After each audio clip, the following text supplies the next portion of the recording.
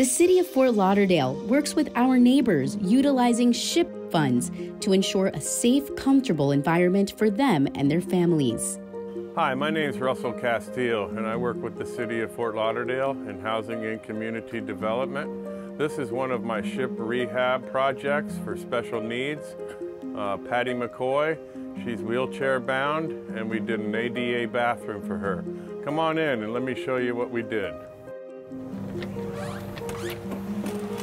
So what we did here, we converted 2 bedrooms into a larger bedroom and a bathroom suite.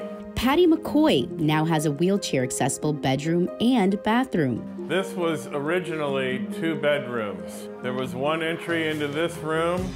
We made this a 3-foot doorway so that she can get in with her wheelchair.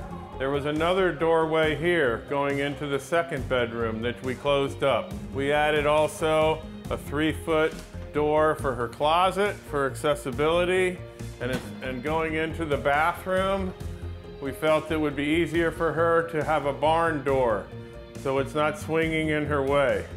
The bathroom features ADA-compliant fixtures and accessories to make it safer and easier for Patty to navigate. You've got grab bars. It came with a roll-in shower with no curb. It has a large area so she can spin around in.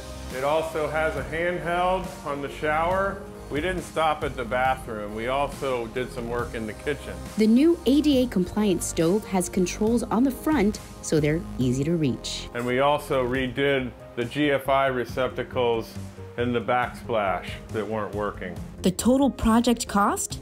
$58,239. When I came out to this project to come out and do my initial inspection with Patty, I realized there was a large need for Patty to regain some of her lifestyle back. The main goal here was to create a larger bedroom and a ADA bathroom for her so that her lifestyle could be regained.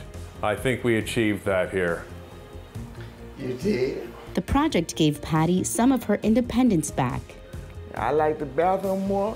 I really need a bathroom more to be able to get in and do what I gotta do without somebody having to help me so much. I don't like to be helped like that. She says having that freedom to move around gives her more than just new space in her home. She says it's helping her mindset as well. I believe I'm gonna recover one day. It gives you hope.